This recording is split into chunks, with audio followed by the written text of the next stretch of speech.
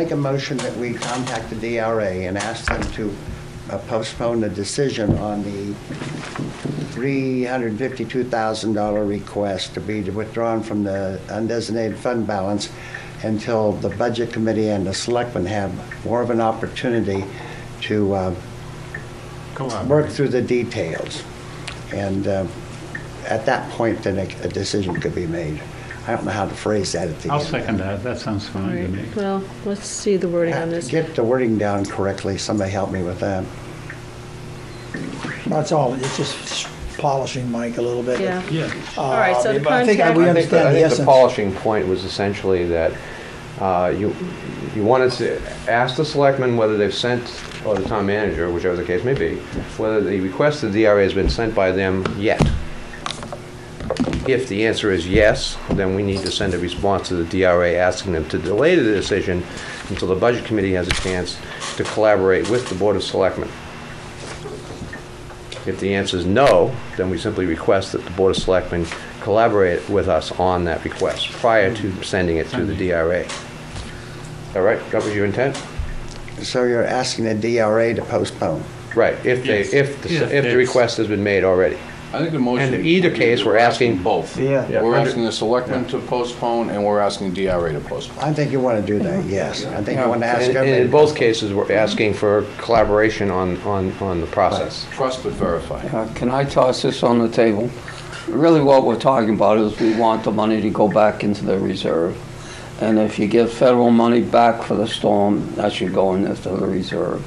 That's really all we're talking about. Well, I think that's one part of it, Yeah. essentially, but it's a big piece. All right, so What do we you are got? going to first Can we vote ask now? the selectmen if they have already sent it, Right.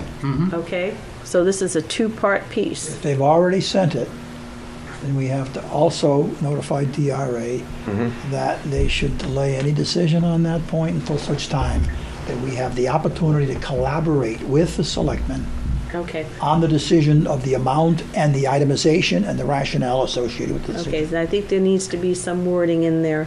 Yeah, We're going to, and this is a big piece together.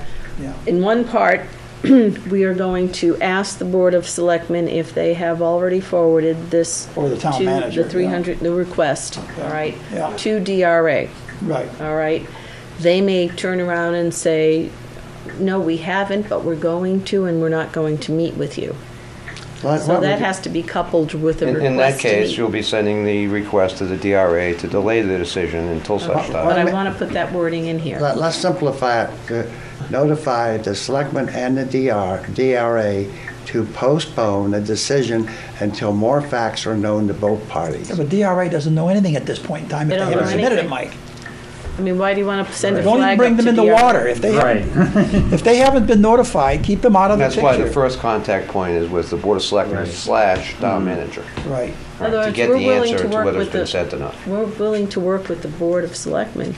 And the on town this, manager. And the town manager. It's not, Right. just not carte blanche. There's some things in here that Right. really need to be discussed Right. before we take that money out of that account. Before we make a decision. And I use "we" plural, okay? Right. But We're not doing any of you might that. not get the answers to your questions until after the DRA already makes its decision. So Well, you that's gotta why be- she's going to immediately contact the DRA if the request has been made and tell them. Tomorrow? Or ask them, right, tomorrow, right? Soon. You have to do this Well, tomorrow. I think time being of the essence. Can we and that get wording that being used, that we should information, put a deadline by, noon tomorrow. Has this gone forward or hasn't it? Right, if she gets an affirmative answer that the request has been sent, or if she gets no answer by noon tomorrow, then she will send a communication to DRA indicating our desire to have that decision to be put on hold Is that until further communication. I think we need to ask Mr. Bean, Selectman Bean, is that doable? We can Well, get, if I may, Madam Chair? Certainly. Again, I just go to 11 of 16 on the director's report. Additionally, there's for paving and reconstruction, that's $128,000 in the hole. Some of that is clearly to mitigate storm damage and potholes. So the board voted 4-1 last evening in accordance with RSAs that govern our responsibilities as selectmen for the prudential affairs. A vote was taken. That is now in the execution phase, and it would be my understanding that that is the position of the town, and that the town manager will execute as he was instructed to by that 4-to-1 vote last night. And that would be my position. I would vote against any motion otherwise, or else I'm speaking out of two sides of my face, and I say this respectfully to all the discussion. You'd be that a we're- conflict when you're on board. Exactly. So if I'm just saying, and that would be my position, and then that your board and your board members would vote however you would vote. I'm one member, but it was a 4-to-1 vote last night. So you were given this report. Now, clearly, I just roughly added up numbers and what you pointed out before pointing this out, and that was at about 372,000, give or take. And so now you're saying that this overage in the roads and the problems there is another additional 100,000. Well, I'm looking at line 4312. That is out in the negative, $128,096. Certainly, that some of that is to mitigate storm damage and those tremendous potholes that occurred. So, but I'm already over the number that was requested. Was, aside from the report that you're pointing out Yes, to ma'am. us, and thank you for doing that because you bring us right to the spots that we need to look at. Aside from that, were you actually given a list? Because I remember hearing like 352,000 blah blah blah and like 18 cents, which was a very It was finite. It was $241. I'm sorry. 352,241. Okay, And 10 that's a cents. very finite number, all right, that came from specific things. And going through this in the report, while I can get in the ballpark range and say, oh yeah, here's 200,000 and here's 100,000, it still doesn't come to that number. Were you actually given a list? And we may have been. I did not read that Okay. specifically. I do miss some of my reading materials from time to time, but I have confidence in the town manager. Yes, and we his all have development. trust in one another, but I'm saying And he for did this explain. amount of money to take it out of. He did explain his mathematics. I do know that I did read his data at some point in the last week or two, but I can't recall specifically the document or the title. But he did do it. He did explain his process. He did explain the comparison and contrast between good snow years, if there is one, and bad snow years. And he did explain the process. I listened carefully. I subsequently recorded it and listed it again. Okay. And he did not include the federal funds for the emergency On the one storm. on the one storm, the 1 day, the 2 day, whatever it happens to be. It's clear we all agree that we're going to get some funding from the feds on this snow. Right. But that was not part of his formula. So his request, by definition, is an overage request, just on that basis alone. And you made a statement about you gave direction to the town manager to make the request to the DRA, and you said it in such a way that suggested to me, and I wanted you to confirm or deny, that are you suggesting that this committee should operate under the assumption that the request to the DRA has already been made? Should we operate with that assumption? I have no knowledge of that. Should we? Are you recommending that we operate I'm with that making Doesn't no have any recommendation. Making no recommendation. All right, I want to be clear on that. Yeah, no. All right. There's no. Yes. Just a point of clarification on that, that 128,000 that you called attention to, that's a total of the whole department. So there's positive variances in the cleaning and maintenance, storm drainage, sidewalks, and that's offset in that negative variance of the 330. So that department, that 4312 department total is 128,000. I'm looking at line 4312 on page 11 of 16. It's showing a negative balance of $128,096. Right, and that's a total of a positive of 160 from the previous page on 10 of 16. On the left-hand side there, it's a positive variance of 116,000, positive of 59, positive of 26, negative of 330. So the department total is a negative of 128,000. It's not 330 plus 128. Yeah. The point here, Yeah. the selectmen have the power, the authority to move money around between all of these budgets. And if you look through May, if you look through May, Mike happened to give me this one. They're running. They've spent 36% of the 015 budget, and they still have a positive variance of $16,675 in total. So, looking So at the they big picture, I don't see. Found the money somewhere else. I don't see, and this is with the accrued open POs and everything, including the open POs that money was obviously obligated for. So I don't see at this point in time an out-of-control situation here through April or May. That's why I need to know not only what's been itemized, but how does it figure with the total budget, with respect to the total budget, not just one department or one line item or two items, 3 items. The whole department and then the whole town's budget. The whole town budget. So, and then what did we get for that first storm, and how does that weigh in to this thing? And if they can reconcile it, and with through analysis and rationale, I'd be the first to vote yes. But right now, I don't have that information. Tim? And then we got to wrap this Expenses up. related to the snowstorms have already been paid. They have been. Okay. So there is no emergency need here Right. to find money to pay it. Right. It's already been paid. Yep, we're already obligated. Right. And we have a $16,000 positive variance through May. Right. So there's no reason to, proclaim an emergency and have the sirens blazing away. We should take the time to look at the rationale of how much is being requested, make sure it is a rational Yeah. formula that's being used, but we really don't have a sense of rationality in the formula that has been enunciated, if for no other reason than that federal fund reimbursement was not specified, and some other questions that are arised as well, other questions as well. But I can understand emergencies.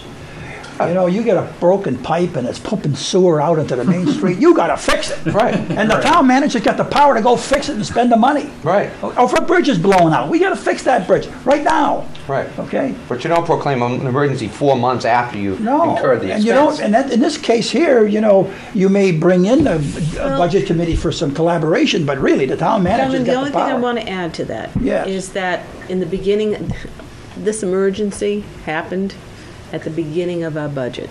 So there is no emergency that's going to drain the budget to the tune of $26 million in February. This, I'm sure, it has a little bit of forecasting for the down the road of expenses that will come on board. My biggest problem with it is that I felt it was a little bit premature, and it's putting money that possibly will come back to us from the federal government into the budget and not into the reserves. So and that's my problem with it. But yeah, you could pay the bills out of $26 million for what happened here back in February. So that's not my biggest issue with it. So it's a forecasted emergency, you could argue, I think, is what you're saying, and I think that makes sense. But Yeah. it's not a present emergency. Right. It's a forecasted That's one. why I'm saying we're a little We bit have premature time to on the look action. at it in calm, deliberative fashion. Right. And that needs to occur. And Maybe we should just look at it from a point of view of asking the DRA to postpone any decision. That's essentially all we've been trying to That's do, all. but we want to incorporate Collaboration. a sense of collaboration with the Board of Selectmen. We don't want to do it in a way that gives any sense of Hostility. an adversarial posture. so what we're offering is cooperation on it and just not jumping the gun, and it doesn't appear that we need to jump that gun in the moment. Right. Sure. The question Madam Chair. is DRA. Yes. Yeah. If I may, an examination of the RSA that specifically addresses this request to the DRA, point of law was raised by Selectman Woolsey last night. It was explained that was not the case, but the RSA specifically does, in some instances, refer that it must be approved by both the Board of Selectmen and the Budget Committee. As Mr. Welch related it last night, this particular instance does not require that. I don't think the Board of Selectmen would feel that if the or the Budget Committee wrote a letter explaining your rational position that you have tonight, in your opinion, I don't think it's adversarial. I think you're an independent board. You do so in performing your duties. Everyone here is an honorable person. You have an opinion. you have a vote, we would ask you to do it, and then the DRA looks at it, and it's kind of a different conversation. The selectmen have their powers, there is the RSA, but I think just because you send a letter, and I would not support that, if you vote on that, because I voted last night. Yeah. But I don't think that that means it's adversarial. I think it's, Thank thank you. we disagree with that It's position. an honest, Madam Chair? And would like you to take a look at that. And I don't think that's adversarial. Thank you. Thank you. David? Thank you, Madam Chair. I think what you just said is great, and it would be great if you could share that with your fellow selectmen, so that it wouldn't seem like this board and the selectmen were at odds. But, Great idea. you know, if you said it exactly the way I would have said it, if you could just share it with your peers, that would be great. Be happy to do that. Thank you. Thanks, Dave. Thank you, Madam Chair. Okay. Are we ready to take a vote? I hope so. I do too. I just want to clear, well, you had Mike make the motion, and was it Glenn that seconded the motion? Go ahead. Yes. All right, What thank was the you. motion? Can you repeat it for everybody in the audience? Oh, no, you don't want me to do that. Just repeat all discussion once for me. There you go. Hit the replay button. Yeah, exactly. We're going to have to hit the replay button. All right. Did you write that down? I've got it, but I've written it in a square. Okay. It's two parts here. Contacting the Board of Selectmen to find out if the letter has already been sent, and if it has not, we're requesting from them that we meet jointly. If it has already been sent, then I'm going to contact the DRA and request a delay in the approval until the Budget Committee and the Board of Selectmen can meet jointly to collaborate on this issue. Perfect. Are we good with that? Yeah. Is there anything else? Well, if you get any vibes that they don't wish the town manager is going to go ahead and he's got orders from the board, and if you get any vibes that they're going to push ahead and issue that letter, then you have to as well. Just send the letter. Including if you get no response by noon tomorrow, send it. We also don't meet for 3 more months, too. You know, we're trying to Well, we haven't decided that yet. We're trying to accomplish two things. Protect funds on one hand and forge a budget year with cooperation between boards and the town manager, Yes. because that's how everybody is going to be best served. So if this is an exercise in futility, so be it. We've been open, we've been transparent. It's not I think we've possible to worked be an around the exercise in table to a futility. good end. The rest is out of our hands and in someone else's. It's an exercise in good government, so let's vote on it. All right, Yeah. vote on it. All those in favor of the amendment?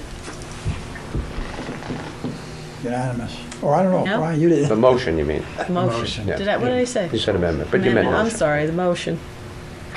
All right. All those opposed? And abstentions? I voted against it. You voted We got against it. it. Did you vote, Phil? Yes, I did. Good. You vote no or yes? I voted no. He's one of three rebels here. Okay, good work. Yes. Exhausting. No, no. Well, that was honorable discussion, though. It was. I Good hope it government sets the discussion, stage for actually. the rest of the budget year. Well, I hope so. Well, it was an important issue and it was Yeah. worth the time, so. I think I'd like to wipe out numbers 10 to 13 and just go, no. That was good work, gentlemen. Thank you very much. That's what happens when everybody participates. It's a good thing.